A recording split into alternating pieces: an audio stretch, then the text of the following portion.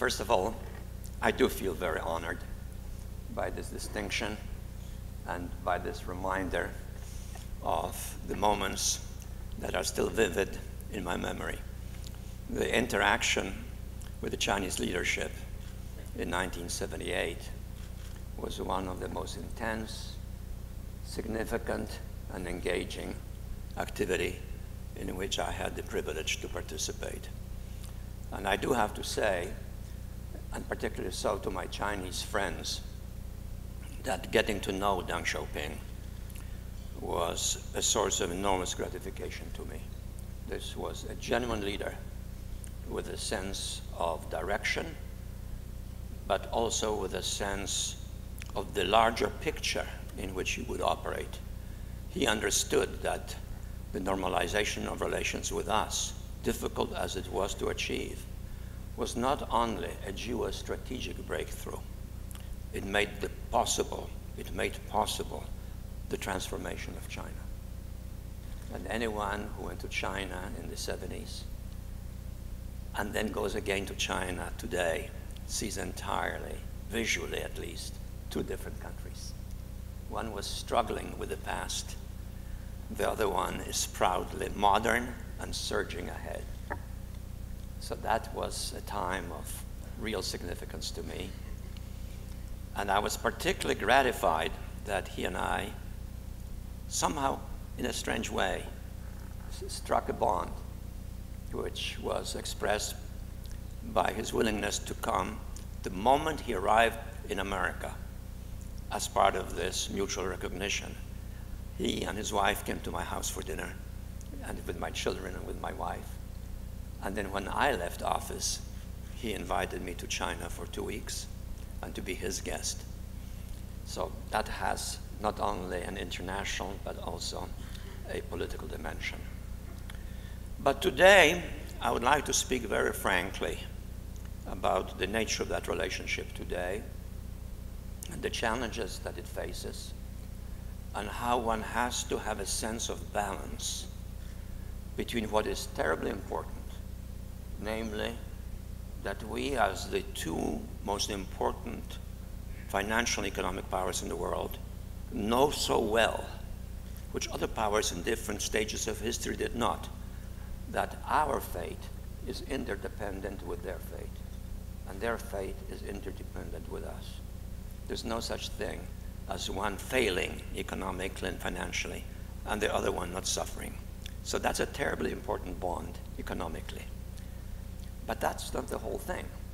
We are living in a world in which there are also other issues that we confront at hand, and we have to strike a balance between them and the importance of this financial economic connection that creates a very special relationship between us. And inherent in that are some sensitive issues. And in order to avoid any misunderstanding, I actually did something which I very rarely do when I speak. Namely, I wrote out the speech for myself so that I will know what I said when someone objects, including my Chinese friends, some of which of my speech they may not like. But I feel that precisely because we are friends, and we will remain friends, it is also important to speak about things that we look at occasionally differently. So let me read to you what I wrote. Speaking at the conclusion of the Obama-Xi summit 2 weeks ago in Beijing, President Xi stated, and I now quote, "We agreed to continue to advance the development of a new model of major country relations between China and the United States." End of quote. The key words are a new model of major country relations.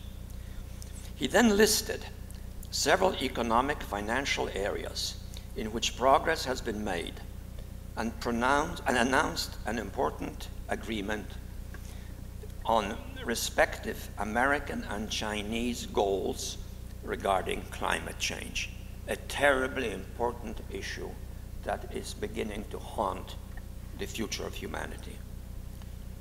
That is all to the good and terribly important. Obama, in responding, very much agreed, adding also references to progress in political cooperation, especially in security matters in the Far East.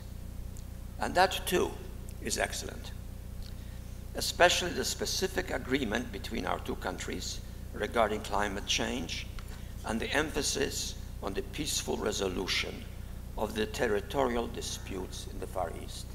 Both leaders endorsed that. Let me note, however, two important issues that crave closer attention. First of all, there are some increasing indications of a deteriorating vision of each by the other, especially in our respective mass media. To be sure, not much can be done about the American press, as we all know. It is independent. Comments about China, since they originate from a press that is not responsible or accountable to any government, certainly not to the US government.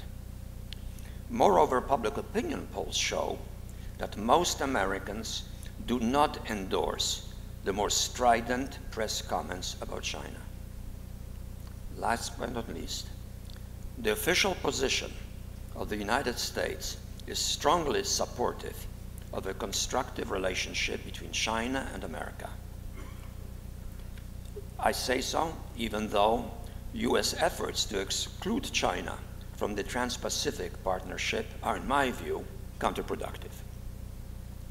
On the other hand, some months ago, I cited in an interview with a leading Chinese newspaper some very negative comments in the Chinese press about the United States. The Chinese media do in effect speak for the Chinese government, since they are officially censored. Moreover, such negative comments originate from serious scholars as well as from senior military officers and have been appearing in significant major applications. In that interview, I cited some of these comments to my Chinese interlocutors. For example, in Liao Wang, that's an important journal, last August an article appeared in which it was asserted that the strategic objective of the United States, and I quote, is to ensure its leading status in the entire Asia-Pacific, build a trans-Pacific order centered on the United States, and continue a specific domination, and the key link in achieving this objective is to dismantle the East Asian Regional Cooperation Framework, which has already taken shape. The key link here is to sow discord in the good neighborly, friendly, and cooperative relations between China and the countries on its periphery, end of quote. In other words, the United States is accused of deliberately promoting discord between China and its neighbors. Here's another quote from Rinbao, the official organ of the Chinese Communist Party. It alleged that the United States, quote, is boosting old military alliances, damaging the political foundation of East Asian peace, sharpening the territorial sovereignty contradictions between China and the countries around it, building a united front aimed at China, forcibly pushing the Trans-Pacific Strategic Economic Partnership, and disrupting the self-determined cooperation and regional integration process between the East Asian countries, end of quote. One more example, also from Rinbao this year. Quote, America's overall goal is to secure the total control of the Eurasian continent. And the purpose of clearing the perimeter is to pave the way for ultimately subduing China and Russia. Note the linkage, China and Russia, as being molested by the United States. This no longer is simply containment aimed at impeding expansion. Rather, it is a way of choking aimed at controlling or even suffocating the other side. Judging by the historical experience of the Cold War between the United States and the Soviet Union, containment will surely be accompanied by murder, end of quote. And I repeat, this appeared in the Chinese official newspaper. And finally, a quote from a military journal. We should cast away that pacifism, speaking for China by a senior military officer, we should cast away that pacifism and romanticism which will easily evolve into capitulationism under pressure and threat. We should make full struggle preparation and war preparation. Only by doing so can China maintain a longer period of peace and development. End of quote. I cite these examples as something that should be of concern to both of us. These provocative statements reflect a hostile undercurrent towards America in some parts of the Chinese political and military elite. And we should not overstate their importance. They're examples, but they're not the dominant phenomenon. Certainly President Xi does not reflect it, nor is that sentiment widespread at the top echelons of the Chinese leadership. But in the event of some political crisis, it obviously represents a point of view which should not be ignored.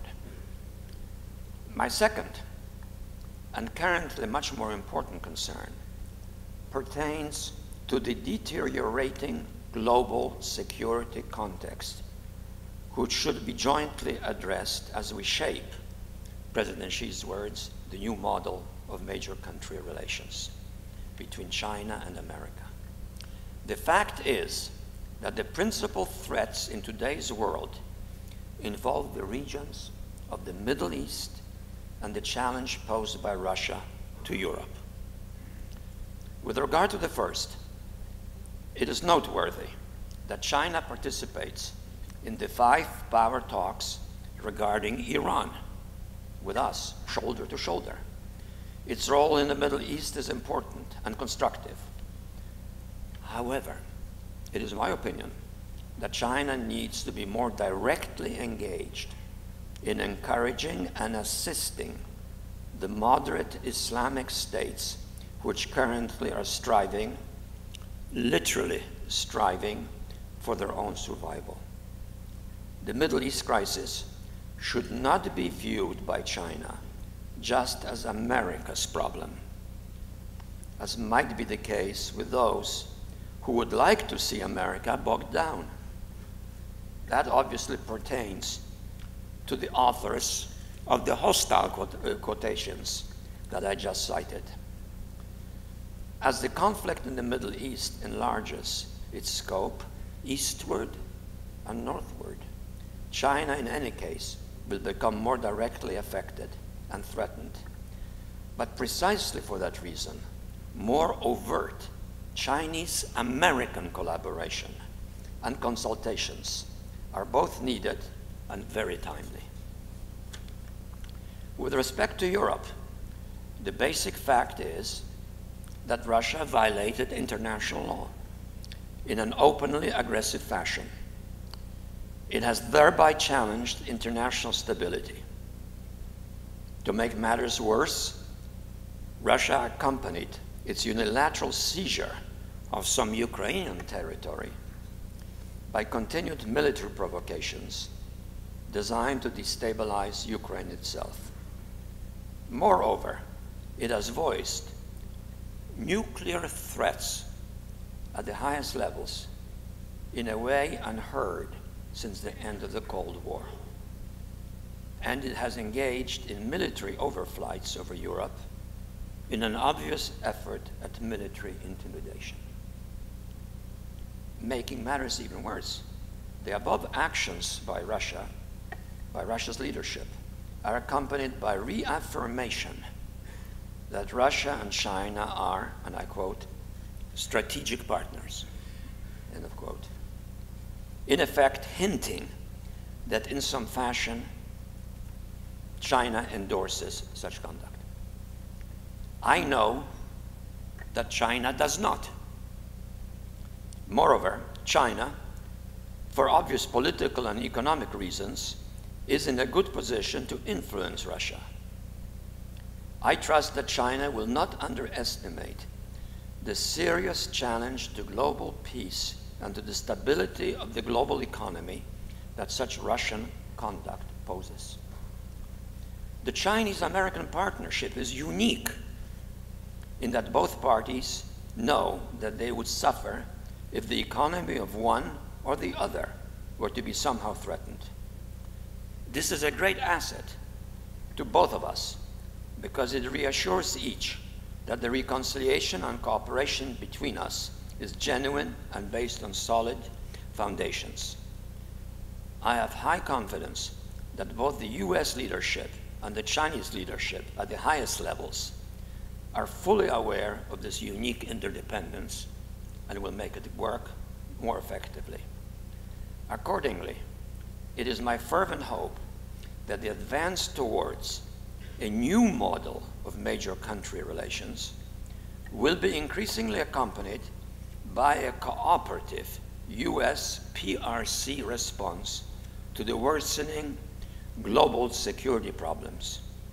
It is clearly in our mutual interest that the very special relationship between America and China deepens and widens and is not strained by global tensions.